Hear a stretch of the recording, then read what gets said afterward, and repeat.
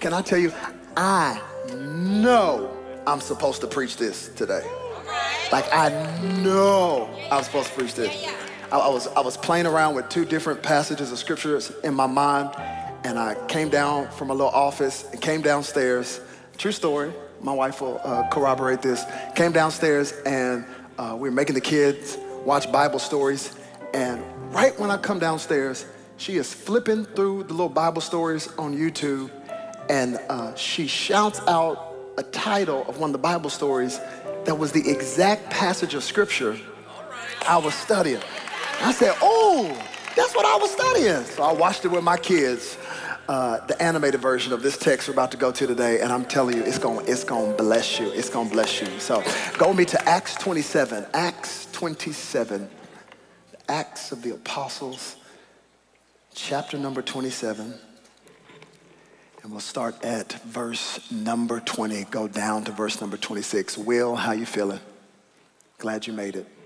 Good to see you. Where there's a will, there's a way.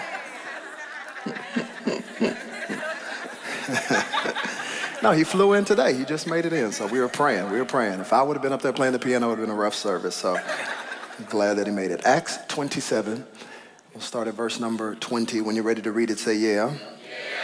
If you need some time to find it, say, hold up.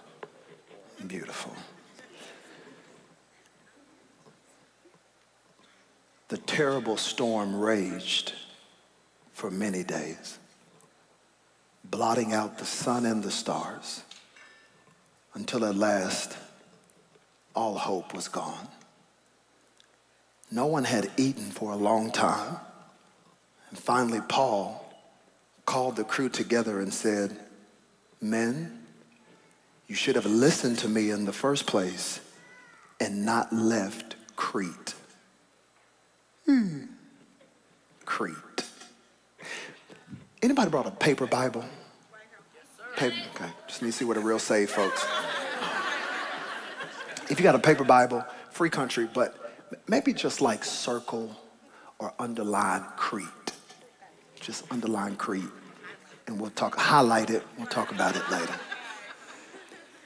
Look at what Paul said. He said, you would have avoided all this damage and loss, but take courage.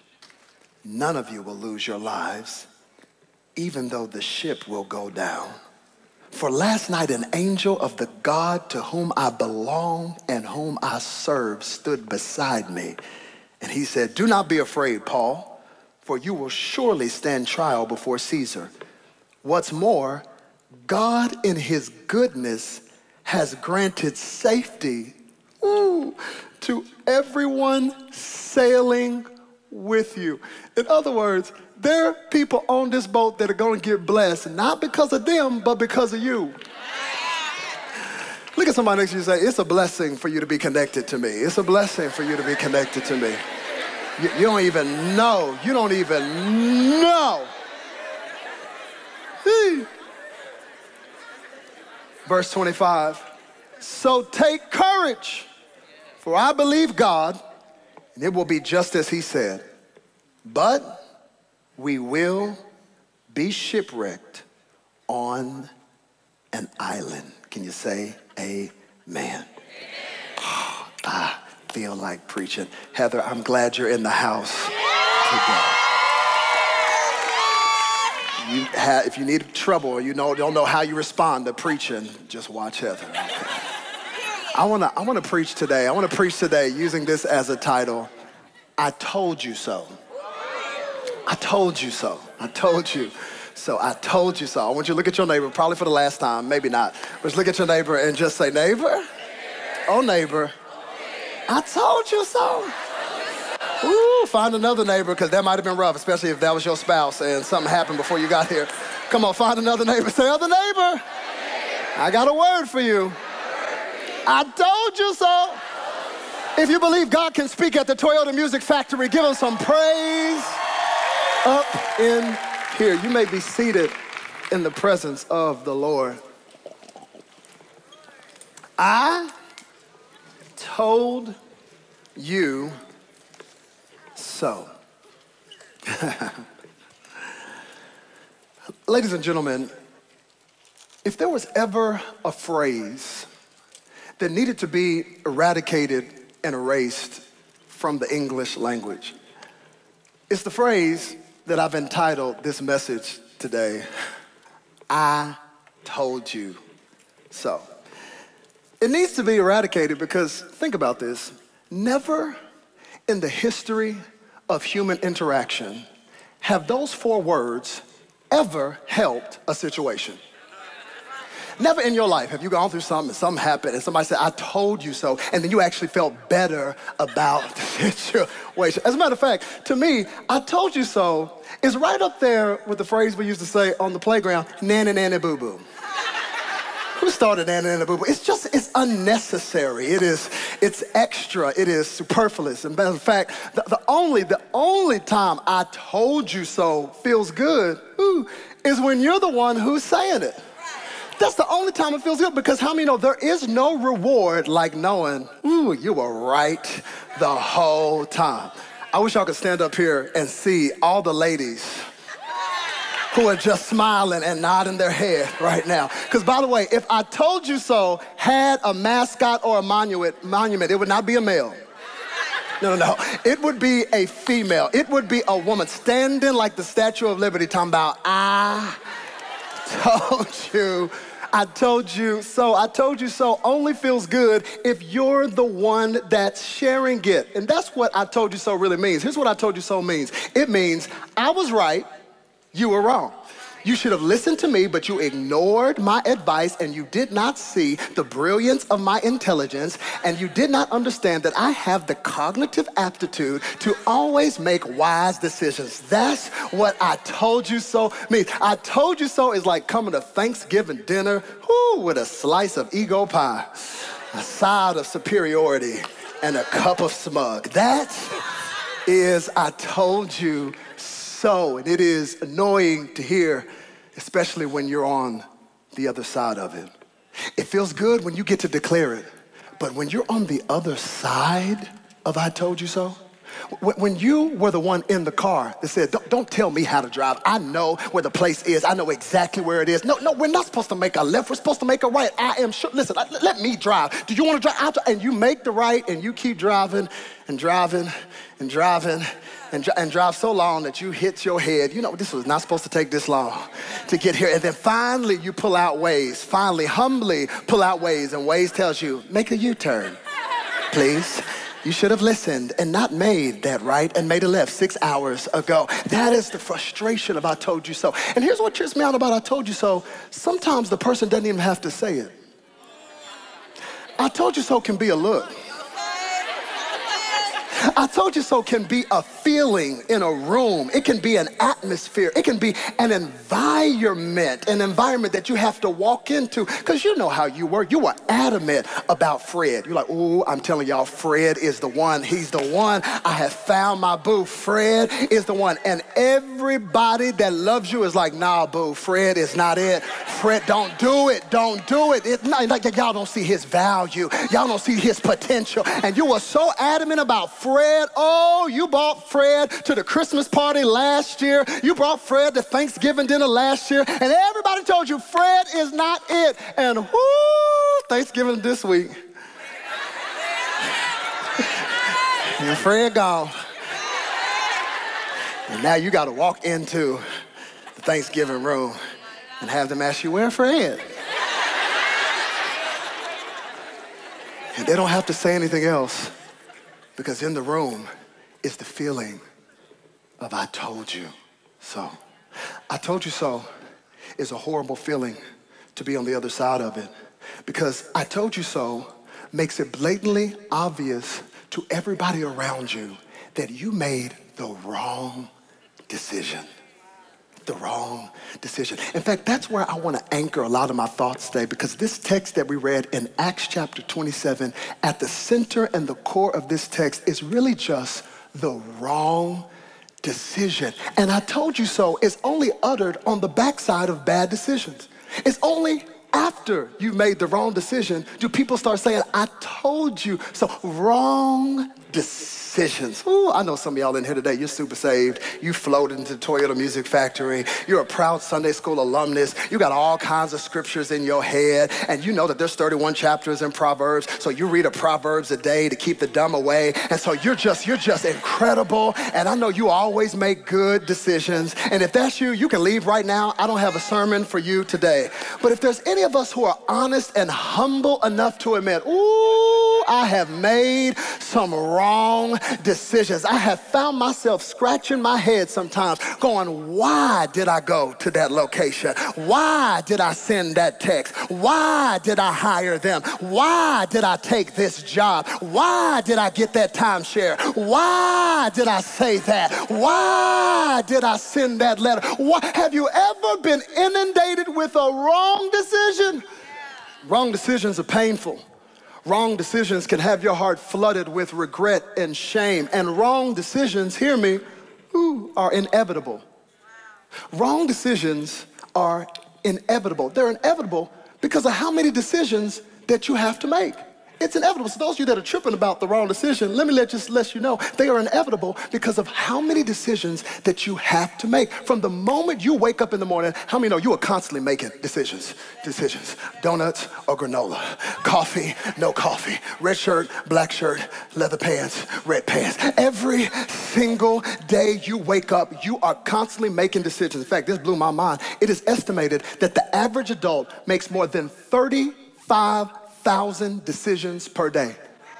35,000 decisions per day. From the moment you wake up, your mind is inundated with all kinds of decisions. I'm not just talking about big ones, I'm talking about little ones. But how many know sometimes you don't know which one is the big one and you don't know which one is the little one? You are constantly making decisions, and if you don't learn how to make the right decision and not the wrong decision, you will never get to the destination that God has for you. As a matter of fact, some of y'all are waiting until 2023 to start making your New Year's resolution. Why don't you just start early and say, this is going to be my season to start making the right decisions and not the wrong decisions, because decisions are powerful.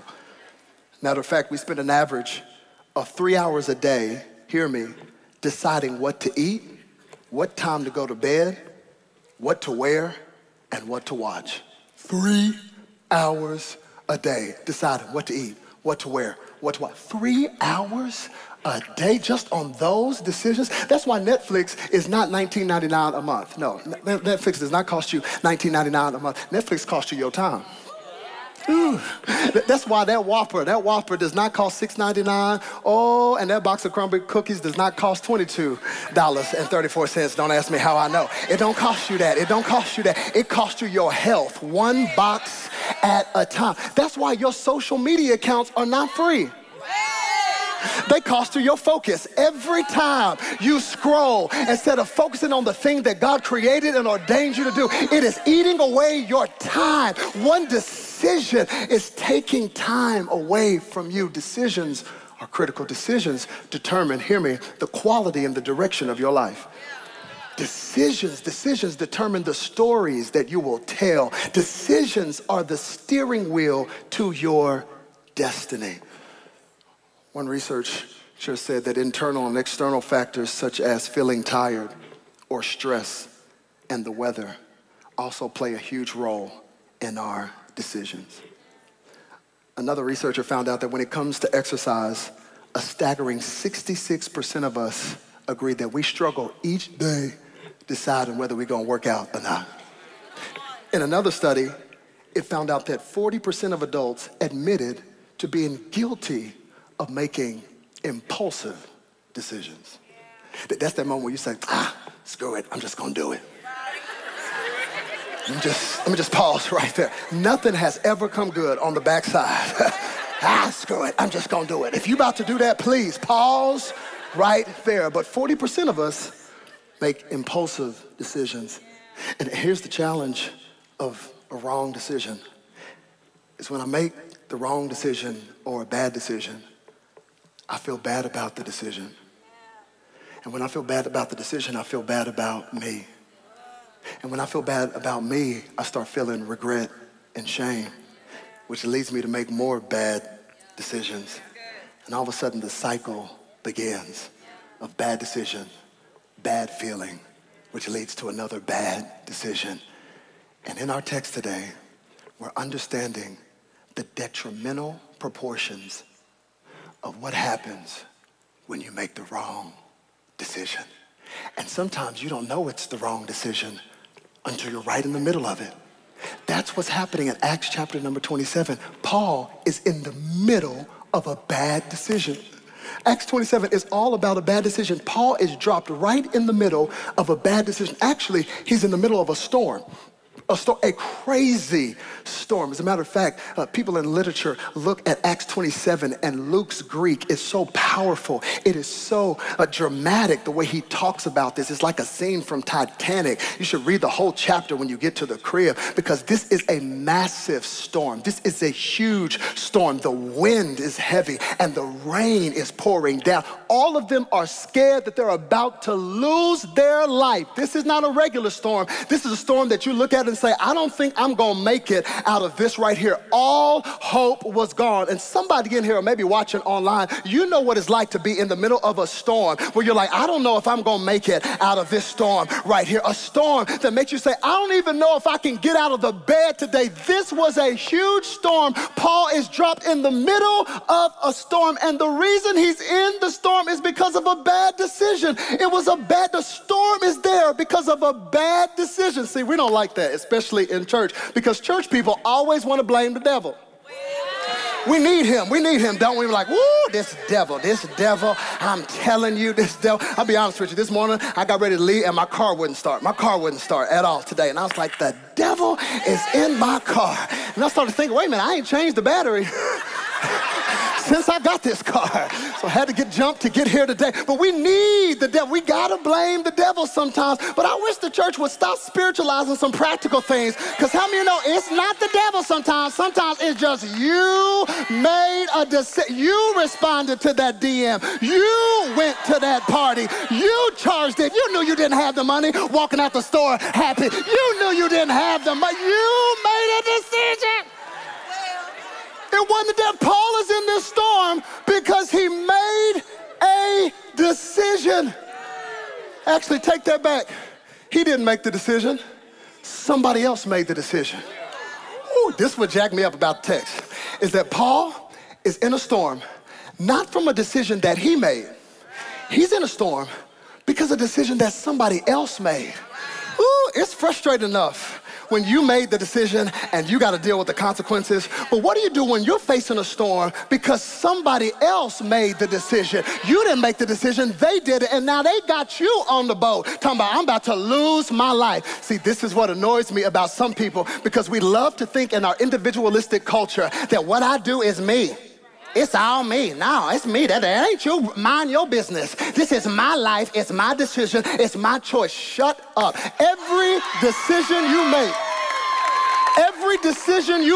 I said that with love. Every decision you make, it has ramifications on somebody else. Even your private decisions, it may take some years, but your private secret decisions will have public ramifications on other people. Stop thinking you're an island to yourself. Your decisions will affect other people. It'll affect generations to come. So away with this notion and ideology is I can do me. Worry about that, let me do it. You do you and I'll do me. That annoys me. What happens when you doing you affects me?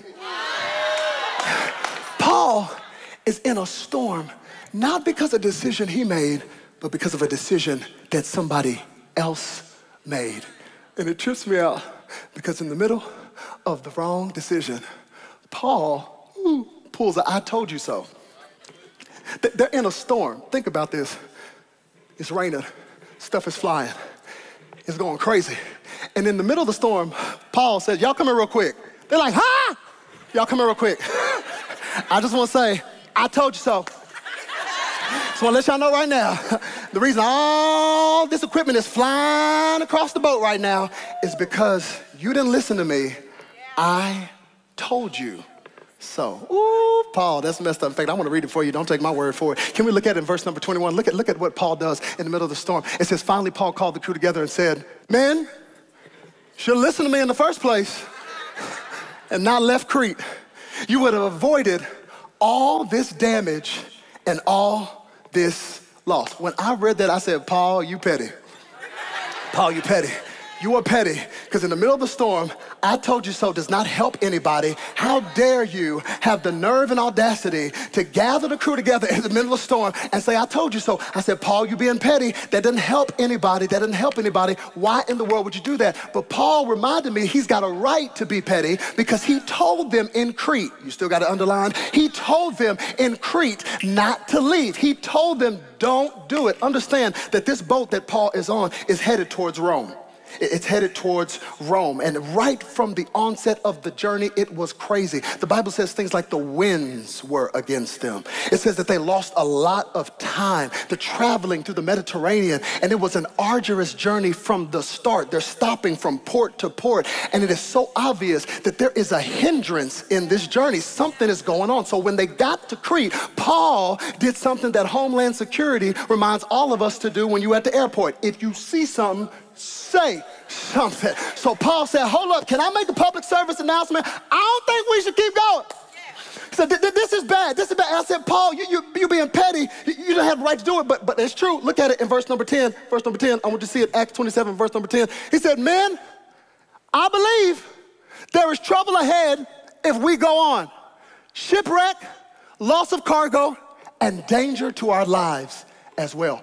Paul said that in verse number 10 in Crete before he ever reminded of them in the middle of the storm in verse number 21. The storm didn't start till verse number 14. Ooh, so you mean to tell me that the storm that started in verse number 14 would have been avoided if they would have just listened to Paul in verse number 10? You mean to tell me that the loss and the damage that occurred on that boat could have been stopped if they would have just listened to Paul in verse number 10? You mean to tell me that they could have wasted their lung power screaming, talking about, I can't swim, if they would have just listened to Paul in verse number 10? You mean to tell me that there are some storms in your life that you actually don't have to go through if you will listen to wise counsel? You mean to tell me that often God will give you a warning before you step into some storms, that he will give you some blues clues that this is not a good idea? It could have been stopped. You mean to tell me that before the rain came, wind blew, Paul said, I'm telling you, we gonna die. Don't do it. Don't do it. Some storms can be stopped just by listening to wise counsel. Can I ask you, who do you listen to? Who has your ear? I'm gonna steal something from Dr. Phil. He said, Dr. Phil said, we got cancel culture. We need to flip it to counsel culture. Some of y'all need to listen to somebody and get some sound counsel. Are you the only one you talk to before you make a decision? That's scary if you're the only person that you talk to. You think that's a good idea? I sure do think it's a good idea. Let's go out here and do it. You about to lose your life. Paul said, don't go.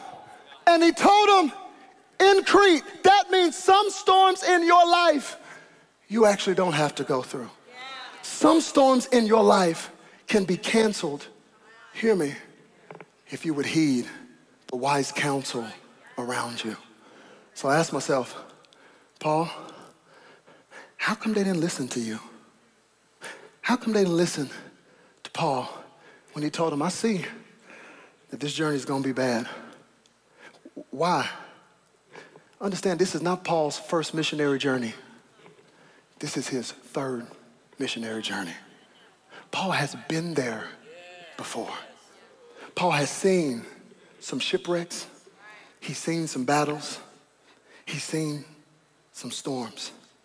And I'm wondering, why wouldn't they listen to Paul? Why wouldn't they heed perhaps the greatest apostle that has ever lived? Wrote 2/3 of your New Testament. That seems like that's somebody to listen to when you're in the middle of a storm. But they didn't listen to Paul. And I think it was hard for them to hear Paul because of his chains. It was hard to hear him because of the chains that were wrapped around his arms. Understand that Paul is not on this boat as a passenger. He is on this boat as a prisoner for preaching the gospel of Jesus Christ. And so when Paul, with chains on his ankles and on his hands, says, hey, I don't think we should go out there because a shipwreck is coming.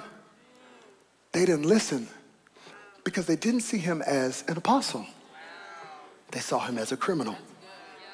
He's on this boat because he appealed to Caesar. He was a Roman citizen and said, I want a fair trial, so I appeal to Caesar as a Roman citizen. And he is going to Rome, waiting to stand before Caesar and to be tried and will ultimately be killed. But they didn't view him as an apostle. They viewed him as a criminal. It's interesting because when people don't see your value, they'll dismiss your voice. When people don't know the weight of what you carry and who you really are, it's easy for them to dismiss what you say. Can you see those sailors, those expert sailors on that boat talking about, look at him, can't even walk in them chains, trying to tell us expert sailors, please get out of here. What do you know? You on your way to jail and you trying to give us life advice. They did not see the value of who Paul was. And when people don't see your value, they will dismiss your voice. Some of you are there right now where you are speaking up and there are people around you who do not see your value and they dismiss your voice. But God told me to tell you, keep speaking anyway. You cannot wait for other people on the boat to validate who you are. If you are waiting for the validation of other people to start speaking up and saying what God told you to say, you will never speak up and say what God told you to say. I'm telling you, don't let the opinions of other people on the boat stop you from declaring what God told you to say. As a matter of fact, the storm will prove that your voice was right. The storm, they didn't listen to Paul at first. They dismissed his voice at first. But how many know when that wind started blowing and it started getting bad, they said, hold on, wait a minute, what was that? You said the storm authenticated the validity of Paul's voice. It wasn't until they got to the storm that they realized, wait a minute, bring Paul back. I think he was saying something smart. See, people never know who's on the boat. They never see the value of people that are on the boat. Isn't that what they did with Jesus? They didn't know who was on their boat. The disciples accused Jesus, the most compassionate person, of not caring about them. They said, don't you care? We about to die. But Jesus stands up in the middle of the storm and says, peace, be still. And all of a sudden they realize this is not an ordinary man. Who is this man that even the winds and the waves obey him? Oh, I want to talk to somebody who feels like people are walking past you and they don't see the value of your voice. Just wait for the wind. Wait for the storm. When the storm shows up, they will see the value of what you carry. So they ignored Paul and said, what you know? But when that storm came, when the wind blew, all of a sudden they realized that Paul must have been right. When the storm came, they realized they shouldn't have left from Crete. Ooh, you still got to underline? Crete. That's when everything broke out in Crete. I want to ask a question. Have you ever set sail from Crete? Can y'all bring my boat? I know what you're thinking. That's the only boat you got in this big old venue? If y'all knew what it cost us to do church in this venue, you would shout for that boat right there. That's got the ball on the budget.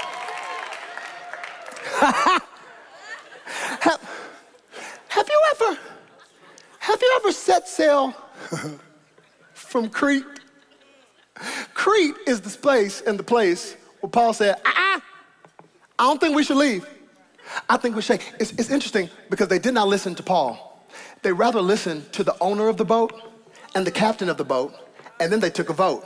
And majority said, man, what do you know? Let's go. Let's set sail from Crete. I told them all I needed is a boat and a bed sheet. Because there's a picture of some of y'all right now setting sail into Crete. You ever been to Crete? Crete is the place where you ignore the warnings, you ignore the signs, you ignore that feeling on the inside, you say, But you say, wait a minute, I've been doing this for years. I know. Have you ever set sail from Crete? And it started off good. It started off good. They said, oh, we got good headway. And the Bible says, in an instant, the weather shifted. In a moment, it changed. That's how life works. You realize a text message can shift. One phone call can shift your life. In a moment, they set sail. From where? Crete. Crete. This is going to mess you up. Crete. Crete. I told him I just needed a bed sheet. I need a bed sheet and a boat to get to Crete, to leave Crete. Crete translates to mean flesh and carnal. Crete is the place where you say, I think I know what's best because this feels good. Crete translates to mean flesh and carnal. I'm gonna ask you again. Have you ever set sail out of your flesh? A boat and a bed sheet. You made a decision because it felt good to your flesh. Because it felt good to the carnal nature that you had, not the spiritual nature. They left from the place of carnality in the place of flesh. This is why desire is the enemy of discernment. Because it's hard to have discernment about something you want so bad. A boat and a bed sheet. It's hard to know it's the will of God when it feels so good to your flesh. See, you have to be careful when desire is born because desire is the enemy of discernment. Once my heart wants it, it sends a signal to my brain and it tells my brain, I really want this. Did you see her? Did you see him? I really want it. And once desire is conceived in your heart, it then goes to your brain. But your brain is smart enough to know that you won't go through anything for just a want, but you will do anything for a need. So your brain upgrades the messaging from your heart and says you need it. It could be Fred. I'm sorry if your name is Fred. It could be a pair of shoes. But once my heart wants it, my brain will make a decision that I have to have it. And they sailed out from the place of carnality, from the place of their flesh. And so no wonder a storm ensued. I find it intriguing that this was not a regular ship. This was a grain ship. It was a grain ship that was set out to bring grain into Rome. This was a business trip. So no wonder the owners of the boat and the pilot of the boat was like, oh, we going. I'm gonna get this check. We are going. Because when your flesh is making the decision, you will go for the paycheck. When your flesh is making the decision, you'll go for whatever feels good to you. I'm telling you, what if the thing that you want so bad is not God's will, but you have convinced yourself it is God's will because you want it so bad? Oh, but can I tell you, just because you want it does not mean it's God's will. You might be headed to Crete because you made a decision that benefited your flesh. Wrong decisions. And so they set sail and a storm ensues. And I asked myself, why didn't they listen to Paul? Why didn't, and furthermore, how did Paul know? How did Paul know that a storm was coming? Was it prophetic? Because he's spiritual? No, that's coming later. Anybody would have known that this journey was going to be jacked up. It's in verse number 12. This is how Paul knew. It's in verse number 12. And since Fair Havens, that was the place in Crete where they were, was an exposed harbor, a poor place to spend the winter, most of the crew wanted to go on to Phoenix, farther up the coast of, and spend the winter there. Phoenix was a good harbor with only a southwest and northwest exposure. Anything stand out in that verse right there? I had it capitalized for you. Winter. Why are you sailing in the winter? See, any person that knew anything about sailing knew you didn't sail in the winter. The winter was when the winds were crazy. All you had to do was look at the forecast. And Stevie Wonder could have told you, this ain't gonna be a good trip. This wasn't even prophetic insight. So you gotta be careful with I told you so. Because I told you so comes when you make the wrong decisions. But I told you so also comes when you move in the wrong season. Wrong season. It wasn't the season for sailing. Why are you in the boat leaving for Crete, smiling, thinking it's gonna be good, when this is not the season for sailing? We get in a I told you so situation when you are not aware of the season of life that you are in. How many know it is a nightmare to do the right thing in the wrong season? It's even a nightmare when you're doing the wrong thing in the wrong season.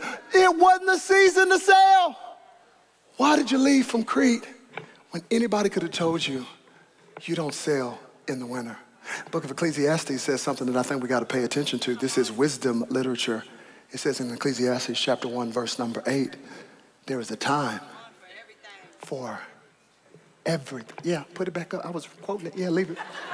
It's a time for everything and a season for every activity under the heavens. God's not saying you can't get married, but he might be saying this isn't the. God's not saying you can't start the business, but he might be saying this isn't the right. God's not saying you can't start the ministry. I know you could, you can preach. I mean, you should have the mic. But this might not be the right. See, nobody wants to hear this in this entrepreneurial, I gotta get mine culture. But get yours. You got people 18, man, time's running out. I gotta get this. No, this is an issue in our culture today. You 16-year-old, a life coach? No, this is for real.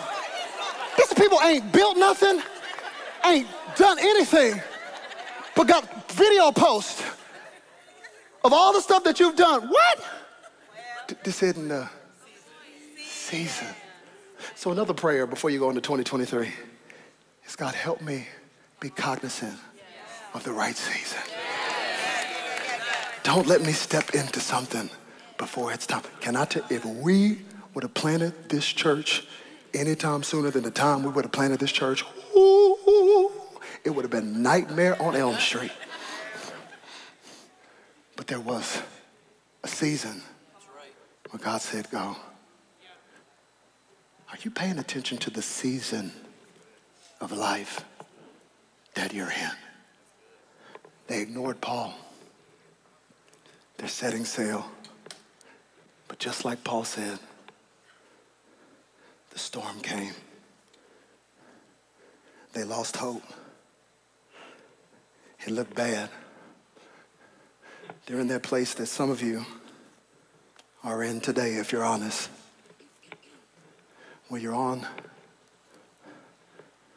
a boat and you started off on the journey and you thought it was God's will, but you left from a place of flesh and carnality. And now the winds are too much and the boat is breaking and things are flying everywhere. You know what tripped me out on the boat? Is that on the grain boat, when the storm came, they had to start throwing the grain off the boat to survive. See, when you go out in your flesh, it's crazy how you lose the very thing that you set out to do because you went in the wrong season. Some of you, the very thing that you're trying to hustle and go get, you're gonna lose because you're selling out in the wrong season. What do you do when you're in the middle of a storm and it seems like all hope is lost and the wind and the waves are too much? They were about to lose it all. What do you do when you've made the wrong decision and you went out in the wrong season? What do you do? I'm so glad you asked. Ooh, Will, come join me. I'll tell you what you do. You do verse number 22. That's what you do.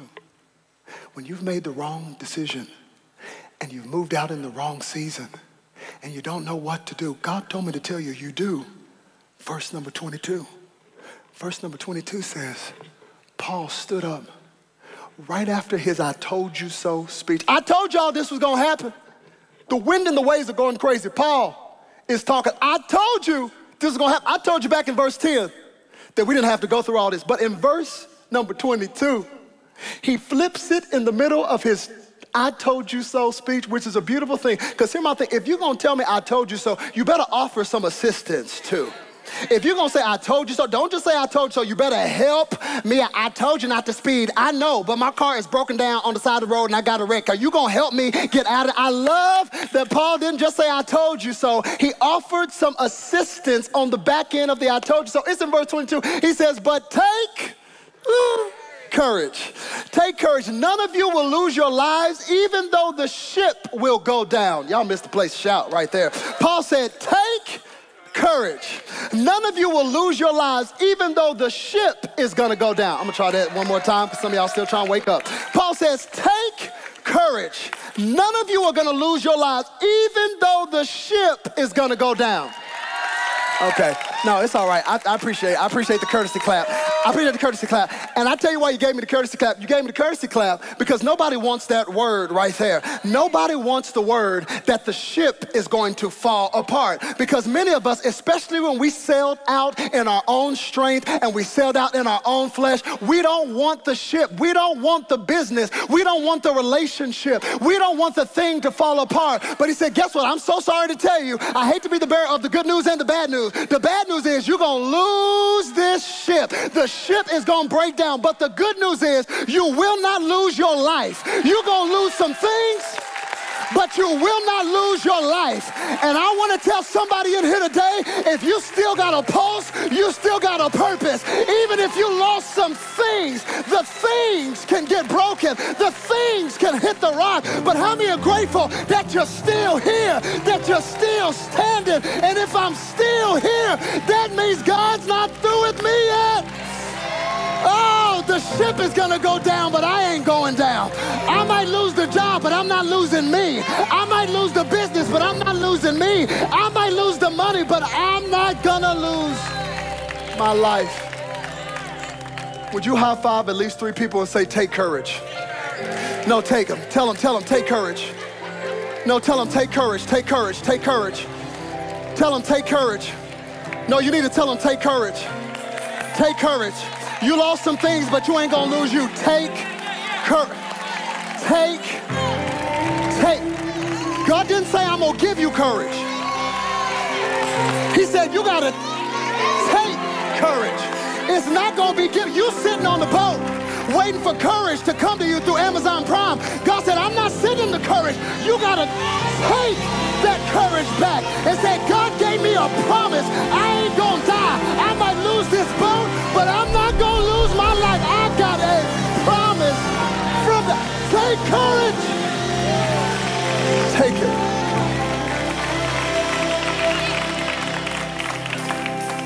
Happy Thanksgiving.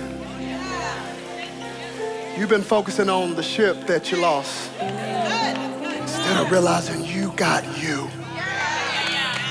You're still here. Paul said, take courage. We're going to lose the ship. I need to talk to the person that's fallen in love with the ship. the relationship. And you keep scrolling, looking at their timeline.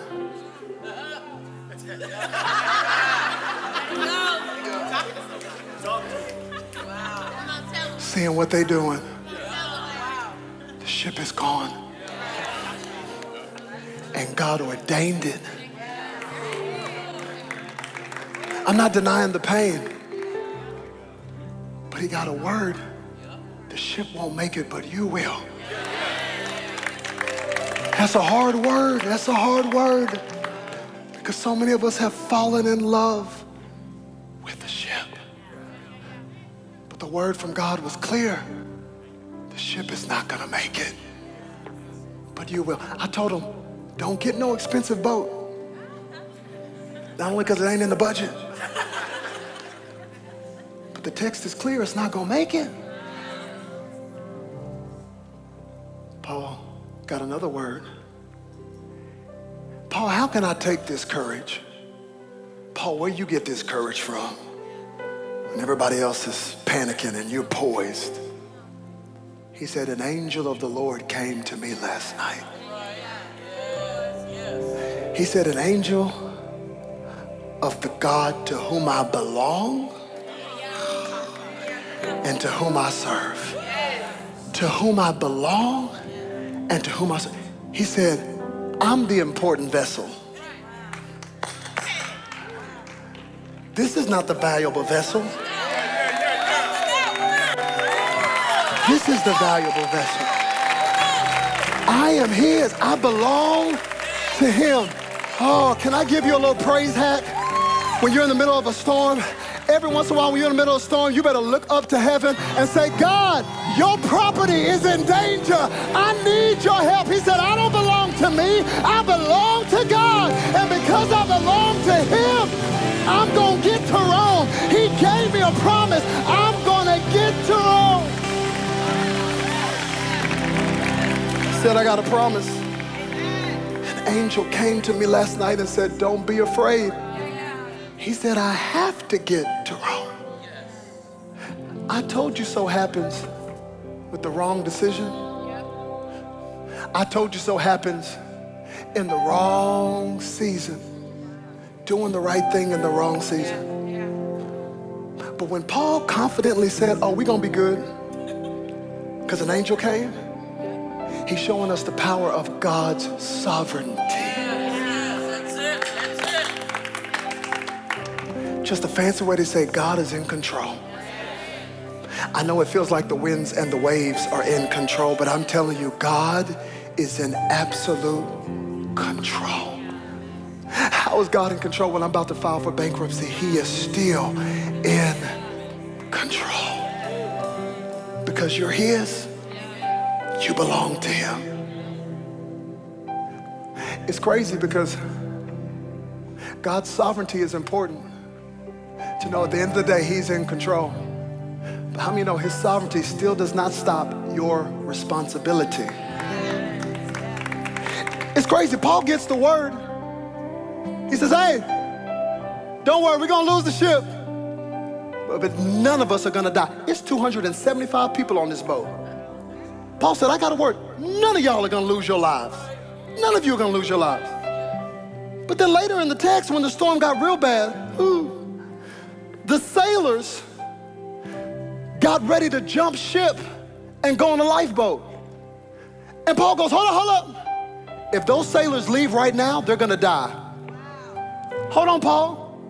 I thought you just said none of us are gonna lose our lives. Now you're saying if the sailors jump ship, they're gonna die? Paul, I'm confused. If I got a word that I'm gonna make it to Rome, why can't I jump ship? Why can't I just go scuba diving? So is it God's sovereignty that I'm gonna get there? Or do my decisions have consequences and I have a responsibility? Which one is it? Is it his sovereignty or my responsibility? It's both. God said, it is my sovereignty and it is your responsibility. He said, yeah, you're gonna make it, but don't you jump off the ship now. Don't you leave. Stay faithful. Stay consistent. Stay where you are. If you jump off the ship, you're gonna lose your life. You still have a responsibility, even though God has sovereignty. God told me I'm gonna finish this sermon today, but I better not just nosedive off of this stage. I still have responsibility, even when it's sovereignty. I gotta stop. And look at what he does. Look at what he does. He does it on the boat. This is crazy, y'all. Worship team, come on. He's on the boat. He's about to hit the shore. They've lost cargo. He calls them all together.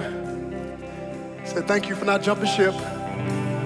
He says, we're gonna do something real spiritual. He said, everybody, you gotta eat something. They had a meal in the middle of the storm. They did something as practical as eat. Paul got some Chick-fil-A sandwiches. He said, y'all hurry up.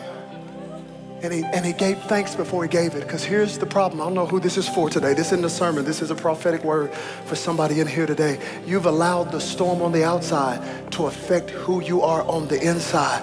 You're not eating. You've run to a bottle every single night, and you are not taking care of you. So Paul, in the middle of the storm, said, y'all better eat some food, because we're going to make it, but you better have your strength, because when this boat falls apart, you gotta swim. And I don't need you drowning on the way. You better take care of you. Don't let that external storm mess you up on the inside. You better start eating right. Y'all don't like that practicality. You better start going to bed at night.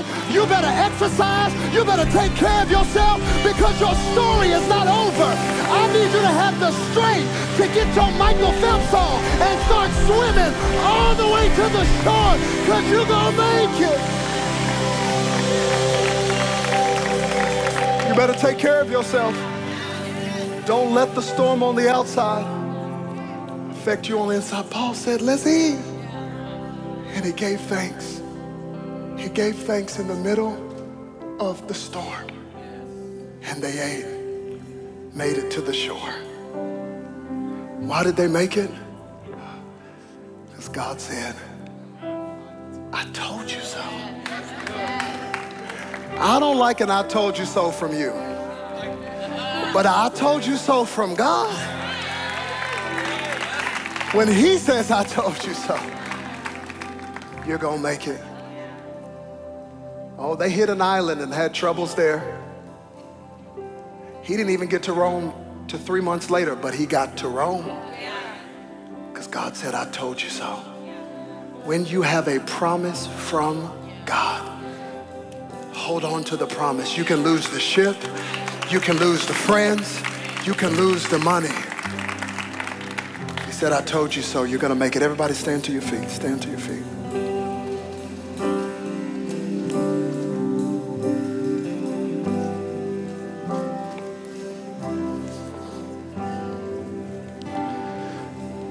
Father, today I pray for my brother, I pray for my sister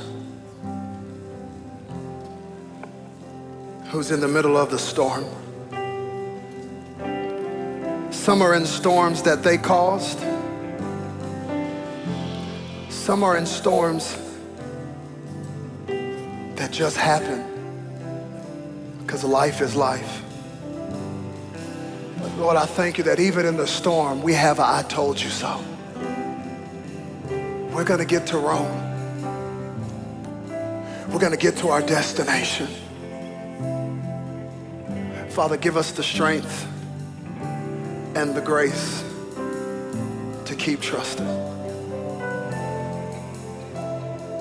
Just real soft. Holy Spirit said, don't you finish that message without talking about your storm.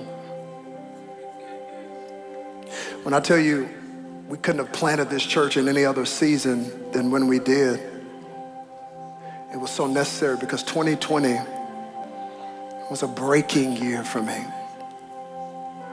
2020 was the year where depression and anxiety came knocking on my door. Up until 2020, I'm embarrassed to admit this, that I would have told you, man, if you're depressed, I mean, come on, you're still living, get over it. Up until 2020, I would have told you, I mean, come on. At least you're still here. You're all right. But 2020 was a year for me. I didn't want to get out of the bed most days.